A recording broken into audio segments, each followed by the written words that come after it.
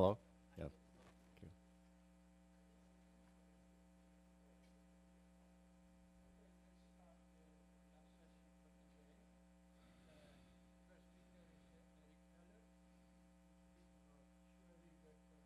Hmm. Thank you for that. It's wonderful to be here, and I really appreciate the invitation. It's the chance to see so many friends and meet new people as well. But especially the friends from 30 years ago when this all started for me and for many of us. Actually, I came here yesterday. I got here around noon or 1 o'clock for lunch. And ironically, I was only about 6 miles away for the morning session, except it was in that direction. I was flying over for 3 more hours. So I'm going to talk about this subject, but I wanted to mention a couple of things first. One of them is this book, which I have here. It came out in last June, and it's certainly about stuff of interest to many of you here. There's a few of the diagrams in it, and including revivals by semi-classical means there in the middle. And there's another book which was actually inspired, wouldn't have happened without this community and the things I learned from it, and that's this book on acoustics. I didn't bring it because it's too heavy. It's 600 and some pages, and there are a lot of stories in there which would be very recognizable to most of you. So it is pretty well known that Schrödinger solved the coherent state wave packet problem in 1926. It wasn't the first quantum mechanics paper, but he had a nice picture of a Gaussian wave packet there. He knew all about sloshing back and forth without changing shape and so on. And I've been working with Gaussians for many years, but it suddenly dawned on me that I haven't been taking advantage of them in many body physics as much as I should. This is the first post-Schrödinger correspondence principle. Of course, there are many before the Schrödinger equation, which we still use, but this is the first one after the Schrödinger equation. I want to talk today about some new perspective in solid-state processes using the Schrödinger correspondence. And this led me to concerns about the way momentum is handled or not handled for problems dealing with electron and phonon conductivity. So I'll get to that. Let's start with this sort of a warm-up problem, but it's amazingly instructive, at least it was for me.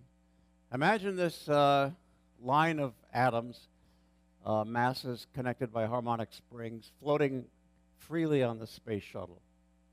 It's got no motion until I walk up to it and smoothly push on one end, and I withdraw my hand, no more force. And what will happen, of course, is that some kind of pulse, I wouldn't call it a phonon, there's no wave vector here, starts traveling down the chain.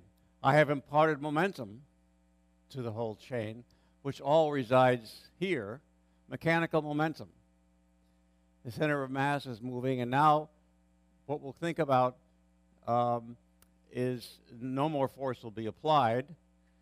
You can go into the center of mass frame, and then, of course, the atoms not involved in the pulse will be drifting slightly backwards to keep the total momentum zero of the center of mass. But I want to ask this question: what happens when this pulse hits the free end? It's a free end. And this isn't the answer. The things, of course, you know, the momentum must stay the same, and something has to reflect from the end. So what is it? What happens? Yes, Uzi? Sorry? Center of mass is moving and will not change one iota its motion, of course. There's no force, external force on this system after that initial push.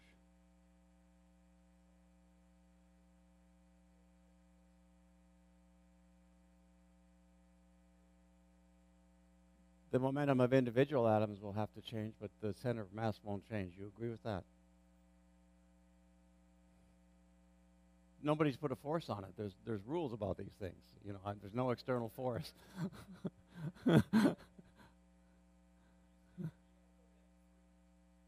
It's free. Both free. We just had 10 candidates for an open position in the physics department. I interviewed 9 of them. I asked all 10 this question. Nobody got it, but I was quickly told them I was confused, you know, for 10 days or something about this. And then I realized, oh, it's in my acoustics book. What happens is a pulse reflects, but it's an antipulse. The momentum stays the same. Even the individual atoms still point their momentum in the same direction.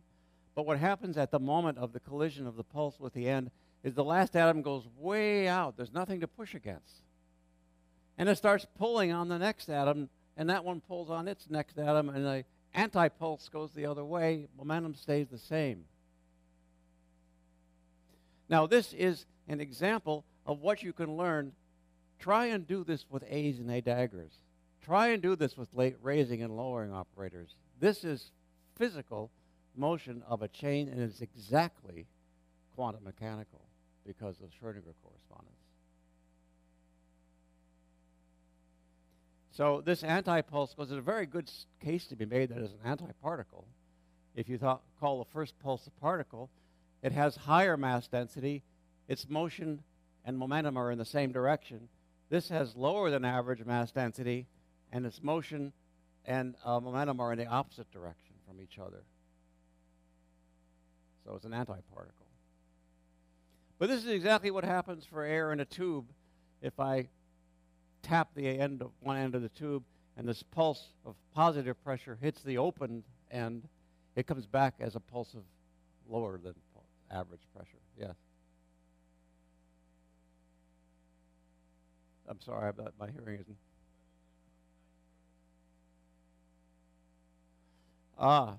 I haven't thought much about longitudinal, but I think that also happens longitudinally if it's free end. Oh, I'm sorry. I thought you must have been asking about transverse. This is longitudinal, thank you. Did you mean transverse?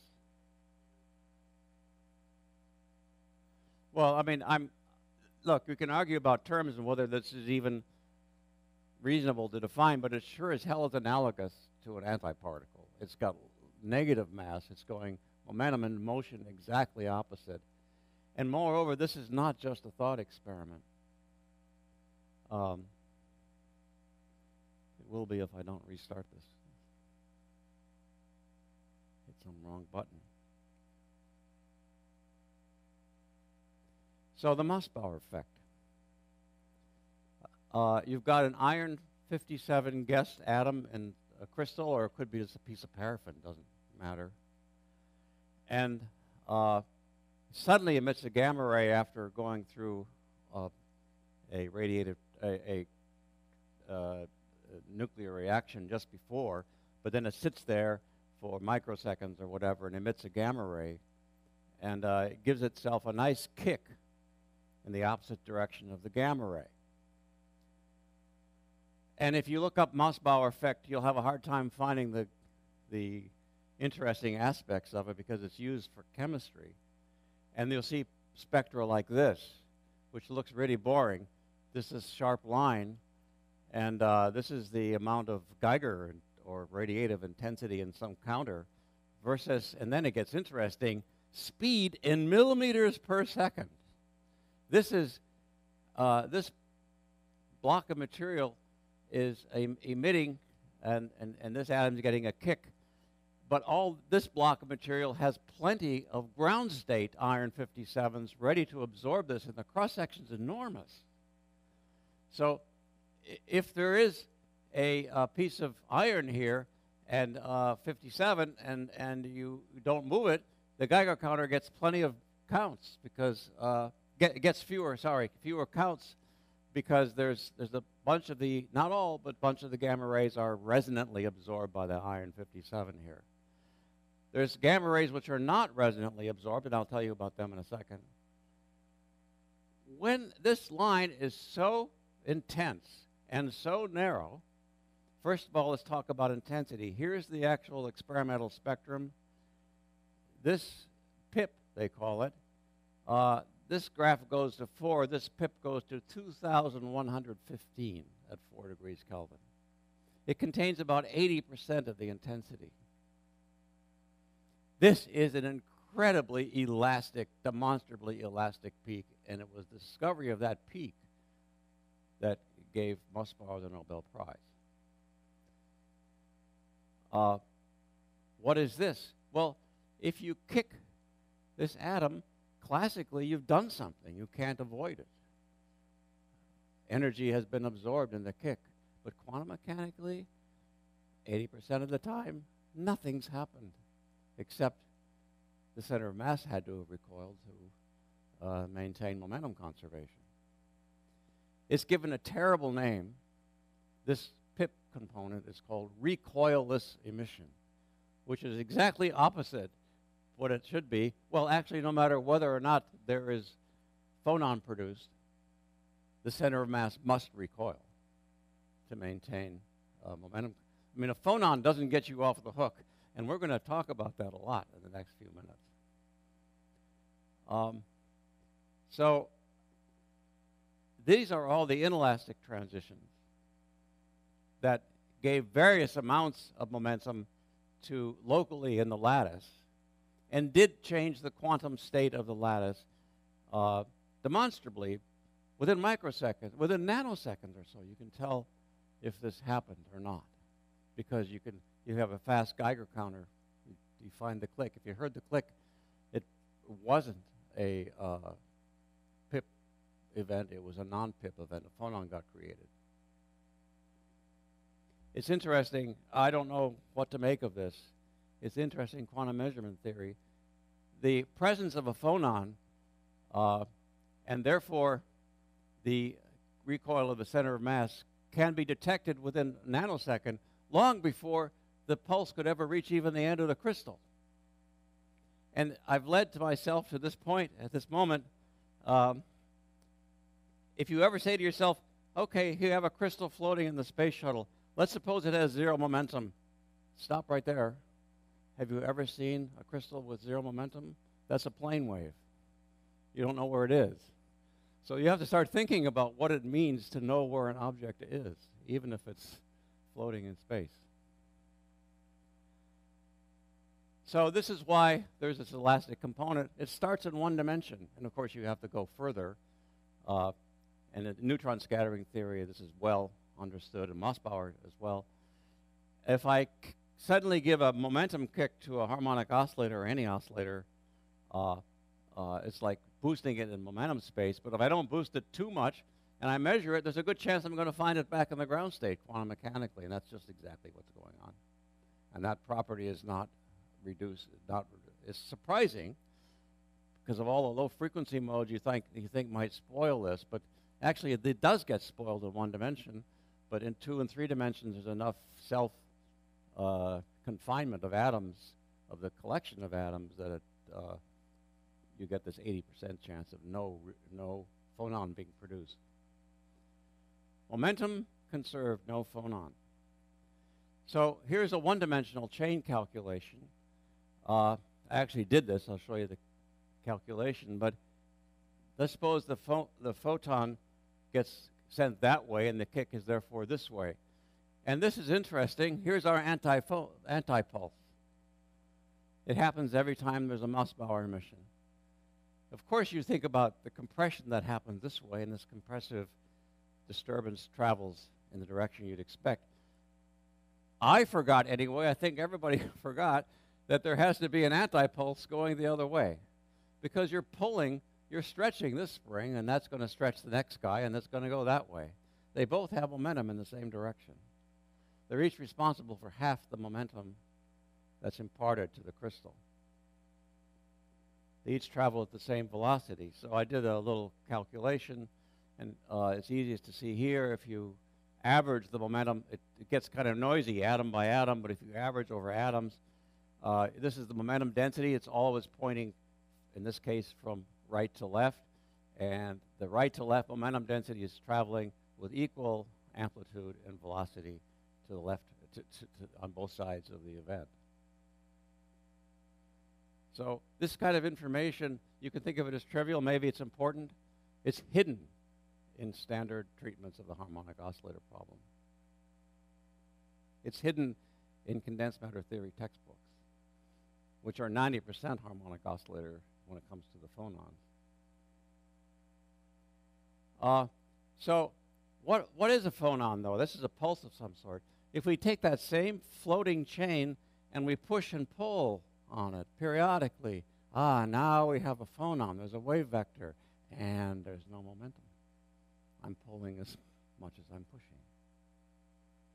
There's energy. There's a wave vector. There's exactly no momentum. And this is something which is in good textbooks is correctly stated. Phonons have no momentum. But even in the best textbooks, later somewhere you'll find they're using the phonon to balance the momentum kick that they gave it to some electron, which is just plain wrong. And it's just traditional. So let's look at this in a moment on the computer. There is pseudomomentum for this phonon, which is not mechanical, and implies zero mechanical momentum. I have a clock on each atom there. The gray circle shows the equilibrium positions of the atoms. You can see on the upper track here that there is some compression traveling, you will see in this direction, left to right. And this tells us the phase of oscillation of the atom. The amplitude you can see by the amount of compression. You see the amplitude is larger here. These white lines are also larger. This has these two pulses. This one's much stronger, more energetic than this one, have the same pseudomomentum. And it's the same quantum mechanically and classically because of Schroedinger correspondence. This pseudomomentum is actually a result of a symmetry. The symmetry is not like most books say, oh, let's translate the lattice carefully by one lattice vector. That's pretty silly because what about 0.76 lattice vectors? That's this total center of mass momentum they're talking about. The right symmetry is translation of the disturbance by one lattice vector.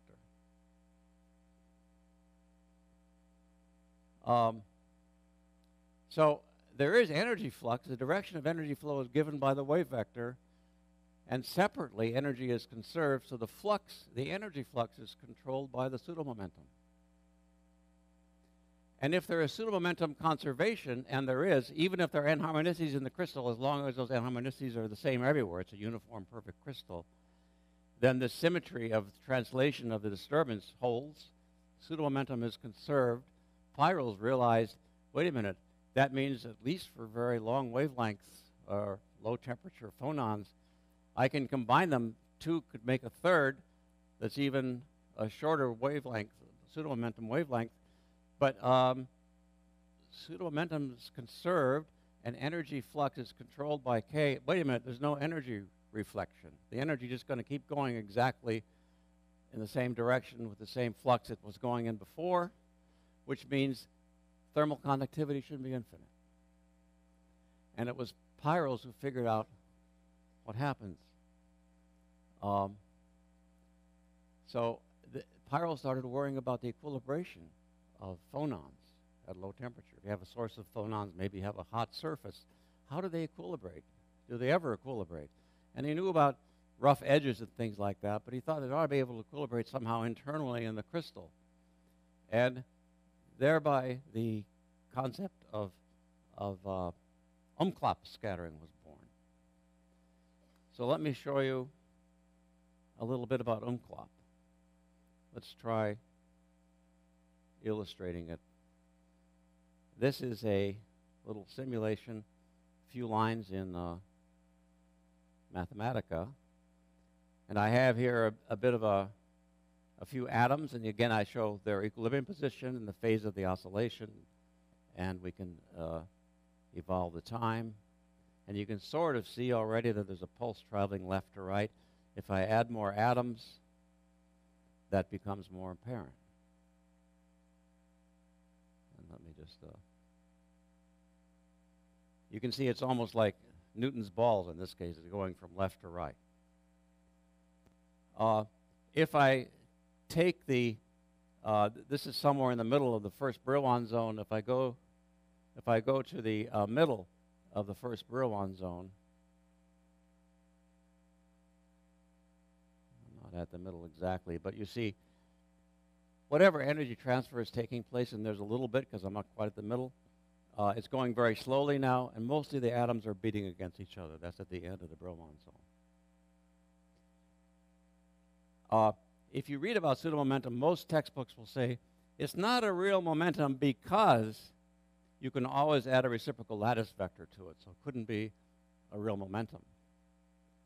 And this is not exactly false, but it's poor excuse for an explanation. The real explanation is that if you just conserve pseudomomentum and go beyond the Brillouin zone, the energy goes backwards. So you can add two pseudomomenta that together put you over the first Brillouin zone, and automatically, without a physicist having to add a reciprocal lattice vector, the energy goes backwards. And this is what limits thermal conductivity. So you get nonlinear effects, they're anharmonic terms in crystals, and the energy will start to go backwards and limit the conductivity of the crystal, thermal conductivity. Is there a question about that?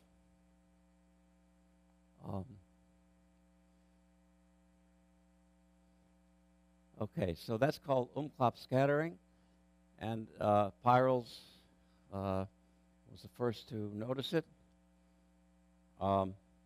Here is a non-Umklapp event, which leads to infinite thermal resistance, thermal conductivity, if you thought that's all that happened. But there are these events which you could, if you wish, you can add the reciprocal lattice vector and see that it's going backwards.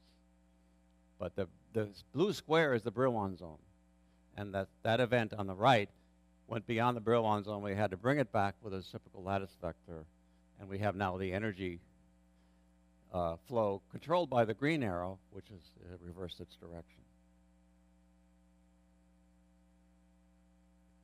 Okay. Starting to think about equilibration, Peierls' original question, you can ask, with the Schroedinger correspondence, what is the distribution of coherent states that would give you e to the minus beta h thermal distribution?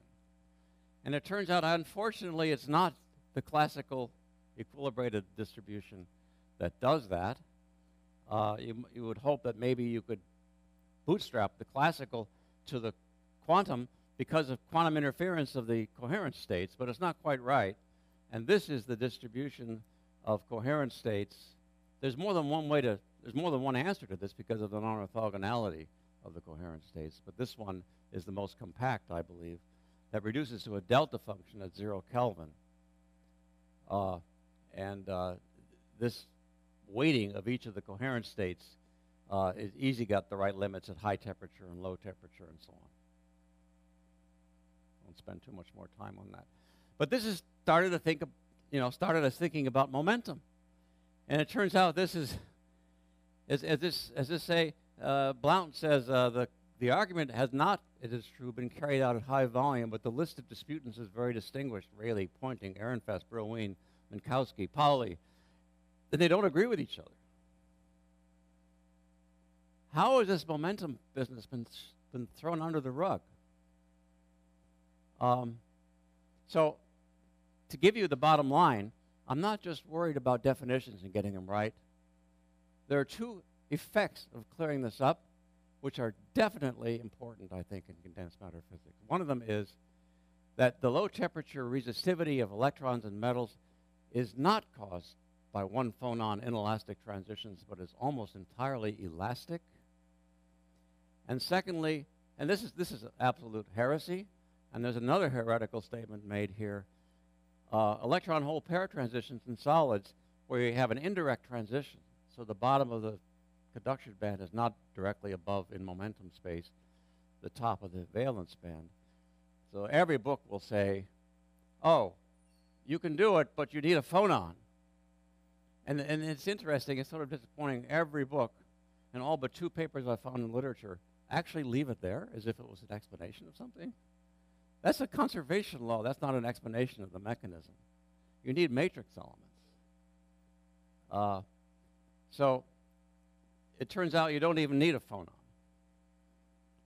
Normally, you do need a phonon for a large change in wave vector unless the temperature is very high. So here's the original sin. This is what got us all in trouble, is the particle in the box.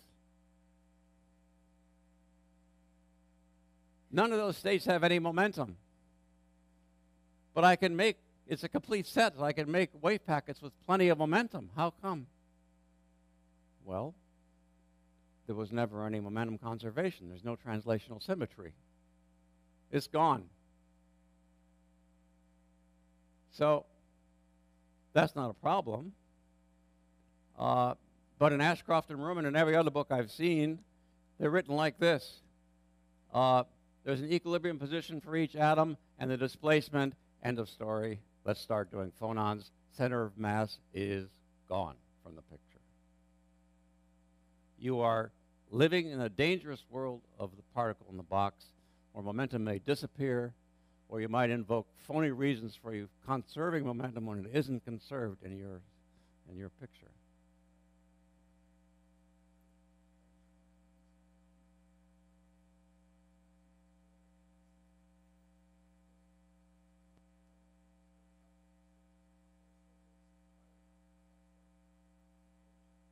Okay, so if they use that excuse, it's kind of because it really won't matter to the crystal if it's on a table. The same processes will happen inside a 10-centimeter crystal, whether it's on a table or not. That's one. Secondly, momentum is still the same issue. The crystal doesn't recoil, but then the table does, then the floor does, and the lab does, then the earth does. It's all, if you hit a battleship with a BB, the recoil of the BB is exactly the momentum transferred to the battleship. It doesn't matter whether it's floating in the space shuttle or not. All right, so you don't seem convinced. I mean, if I have a crystal this big and it's floating in a space shuttle and something happens 10 centimeters inside, you think it's not going to happen if it's on a table?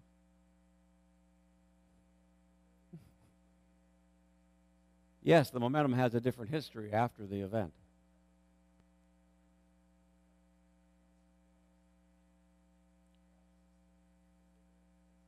And that's another way this problem is buried. Some people will tell me, oh, but the crystal is infinite. Well, that's burying the problem another way.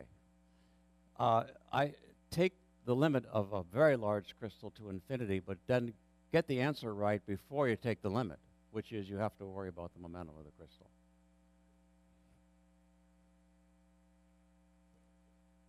So this is the right way to do particle in the box. Nothing is buried. You have total translational symmetry of the box walls, which have mass and even be flexible. You can think of them as phonons. And the particle inside has its own mass and position. You put everything in center of mass coordinate. And sorry, did it wrong. Everything in lab coordinates. So there's no ambiguity about what you're talking about. The whole thing is translationally symmetric. You have a total center of mass. You have a center of mass of what I like to call the background, which is everything except the foreground. If you're thinking about an electron and its deflection inside a crystal, that electron is the foreground and everything else is the background. There are some surprises when you do this, and some things just clarify immediately. So many statements in the textbooks about the momentum aren't clear about which they're talking about. So here is the particle in the box for a crystal. The crystal ends at the slide here is a small crystal. And there is an electron that's actually a wave. You see it there. with its own center of mass in the laboratory, its own momentum, and there is that's the system, I'm sorry, that's the foreground. The background is everything else except the electron, and it's got a center of mass, and it's got a momentum. And the interesting thing is, the foreground electron in a crystal has a pseudo-momentum. It's a different kind of pseudo-momentum. It's a different beast. It won't even interbreed with the pseudo-momentum we just talked about for phonons, in spite of the fact attempts are often made to make them talk to each other. It's a translational pseudo-momentum. It's very simple. I mean, if I'm an electron, I feel this bumpy potential. I can't possibly conserve the old mechanical momentum. So what have I got instead? I have a pseudo-momentum. I just do translations by lattice vectors. It's very close to mechanical momentum. If you wanted to plot the mechanical momentum, you just see it oscillating nicely as it goes over the bumpy potential. So it's a mechanical type momentum. If you and many textbooks will say, well, let's add a reciprocal lattice vector to the electron momentum. After all, it's a pseudo-momentum. That's just wrong, okay? It does look like it's necessary if you're doing tight binding or a restricted number of orbitals per atom. Then how can you describe a fast electron? You think you need, oh, the electron has too high a wavelength. I guess I better put it back in the Brillouin zones that I have. And you have just a few of them if you've got a few orbitals. If you have one atom per unit cell and one orbital per atom, you have only one Brillouin zone. And you can't describe a fast electron correctly. You could describe a fast electron going through your crystal and out the other side if you had lots and lots of orbitals per atom. That's a different problem. And that's the way it should be done. You cannot add pseudomomenta to electrons. Yes.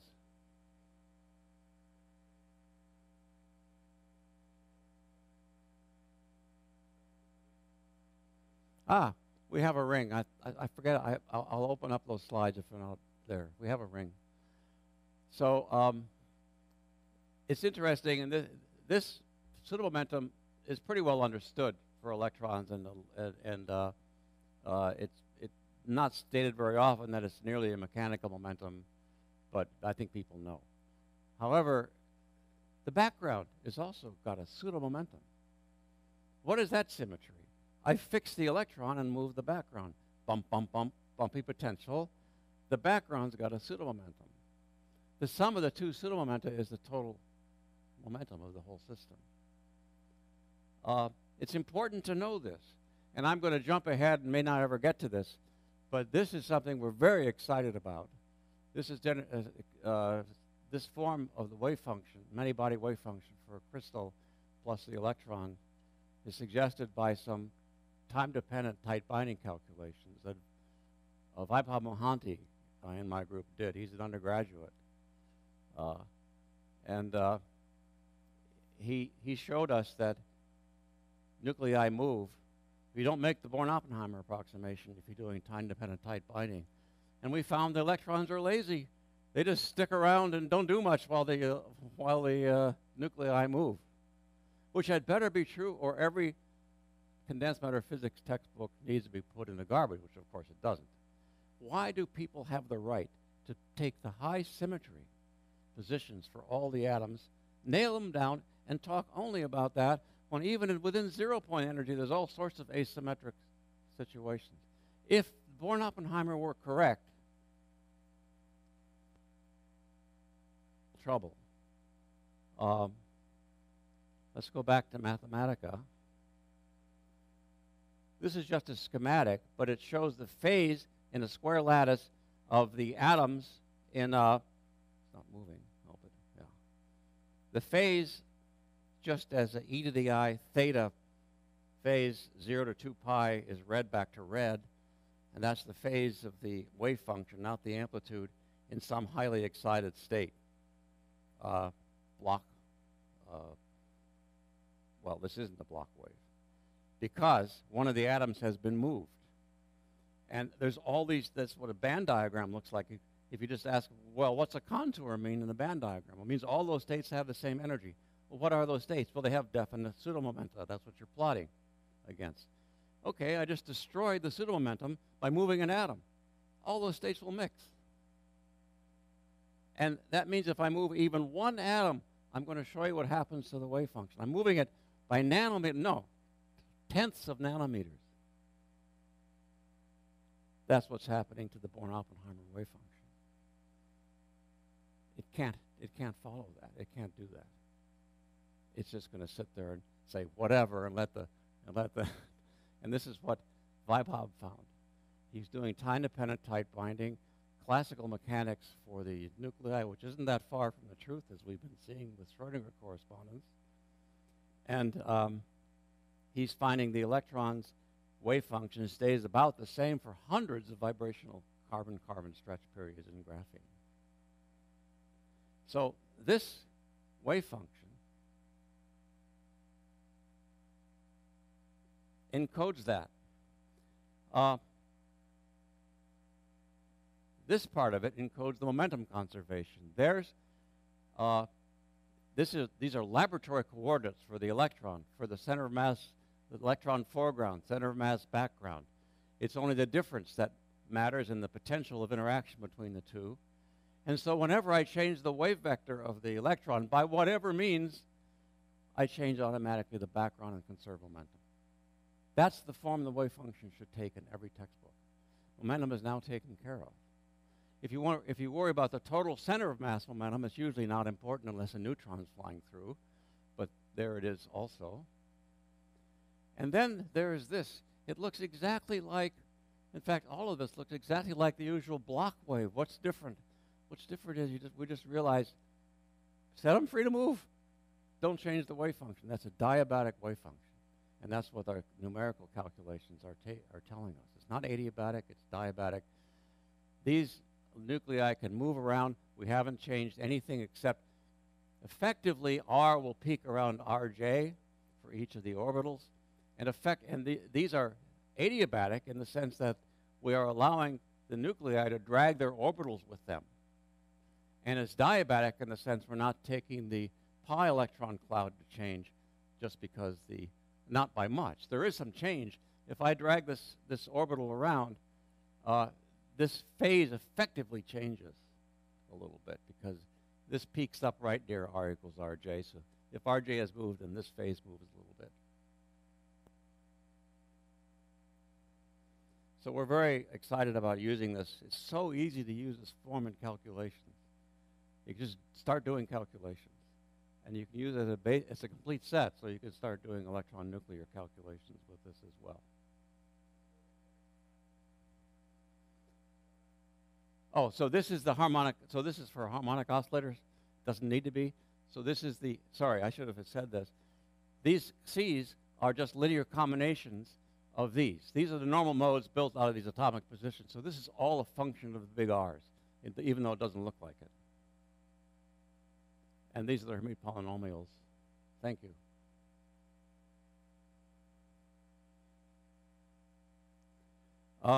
So I'm now going to tell you that this diagram that is universally sort of everywhere about an electron changing momentum and a phonon being responsible due to an inelastic transition where you have to match energy and momentum, it's just wrong. I mean, this can happen. There's no doubt it happens. And you have to worry about energy and momentum conservation if it happens. But this is what happens most of the time. Remember, the background can immediately accept momentum changes of something in the foreground. It doesn't have to. In fact, the phonon doesn't even have momentum. So you can't use it to balance the momentum of an electron directional change. So we need a new picture like this where the double arrow means, oh yeah, the background took up the momentum. And notice there's no change in energy of the electron. So here's another original sin. A beautiful paper by Bardeen and Shockley on what became known as the standard, well, it's a standard model for low temperature resistivity of metals, and this paper is about semiconductors, but there are very strong similarities in the two cases. They defined a block wave for the wave function, they said there's this deformation potential, which is simply phonons are running around. There's regions in the crystal where the atoms are a little bit closer together because of accidents of which phonons are there, a little bit farther apart somewhere else. This modulates the band structure and causes the electrons to see hills and valleys in its propagation through the metal. And those hills and valleys are moving slowly, about 1/100th the speed of the electron. This is important. However, I read this and said, oh my goodness, the original paper got it right. And then I read the rest of this paragraph. The transitions from P, they had it right. Here's the total deformation potential. Here's a couple of wave functions. I wouldn't use perturbation theory. We're about to use semi-classics, but if you wanted to use perturbation theory, this is right. And then they said, oh, it can only cause one phonon transitions. This is really silly because if you have a hot thermal cavity with radiation in it, and you're going to throw an electron through there, the radiation field is classical. So is this phonon field. And the electron's going to feel random disturbances. Who would calculate that by one photon perturbation theory? And yet that's what they're doing. And the tradition got established here in this paper. They forgot that the crystal could absorb the momentum directly, like Mossbauer scattering. So this is a beautiful recent experiment by my colleague Philip Kim for graphene. They show the T to the fourth low temperature resistivity in graphene rolling over to T at higher temperature. And it's T to the fifth in three-dimensional materials rolling over to T. What's happening is the temperature is low enough down here that you haven't even occupied many of the phonon modes. They're too high frequency to be occupied by the Bose-Einstein factor. So they're continuously being occupied as I raise the temperature. That causes the resistivity to go up much faster, and then it rolls over to the classically. Up here, all the modes are classically occupied. Okay. So I better move on and just tell you some results. This is what the deformation potential looks like. It scales beautifully with temperature.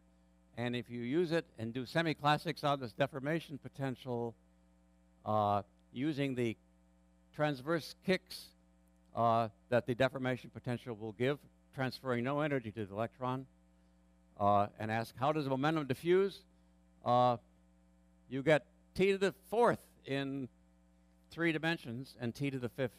T to the fifth in 3 dimensions and T to the fourth in 2 dimensions in 1 page. The history of deriving this T to the fourth and T to the fifth is very fraught with approximations and funny literature. So finally, I want to mention this deformation potential will give rise to branch flow of the electrons. And this is examples of branch flow. And I've got a postdoc working on this now. Branch flow actually happens in crystals and thin films, and this is what's happening to the electrons, and semi-classically speaking, in a crystal. Of course, you have a periodic emission from the other side, so you still see the Bragg peaks, but the Bragg peaks will scintillate, I believe, in a thin crystal if you change the angle because of branch flow. All right, so I'm going to leave it there, and to recap, I'll just let you read that because I'm over time, and I want to thank my collaborators. Vaibhav I've mentioned, Dongwon Kim has been working closely on the stuff I talked about, and the postdoc I just mentioned is Alvar. He's very talented, and I thank them, the National Science Foundation, and all of you for your attention. It really is good to be here.